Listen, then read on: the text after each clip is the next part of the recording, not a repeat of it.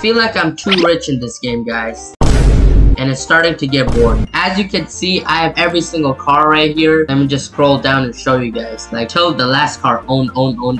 It's not only the cars, we also got the planes. My most expensive plane right here, 10 million. The bike section, off-roading vehicles. And we can't forget the boats right here. I don't know why, but I think Vehicle Legends is kind of getting boring for me. Like, once you buy every single thing, like the boost truck, for example, people work like and grind like for so many hours just to make the money for this truck right here, 60 million. But after you do it almost 5 times, what's the point of it, bruh? I mean, you have 5 boost trucks. What do you do after that? Like, do you just make more accounts and like do it again or something? So I got a boost truck on this account. On my first account, I got a boost truck there, and then I also have a boost truck on my other account. So that makes it 3, so not 5. So maybe I should do a challenge or something, trying to get another boost truck or something. But still, guys, I could easily do that, but what's the point, bro? Like, this game is actually kind of getting boring. Like, there's nothing to do. You buy all the cars, you play with friends, but what's after that?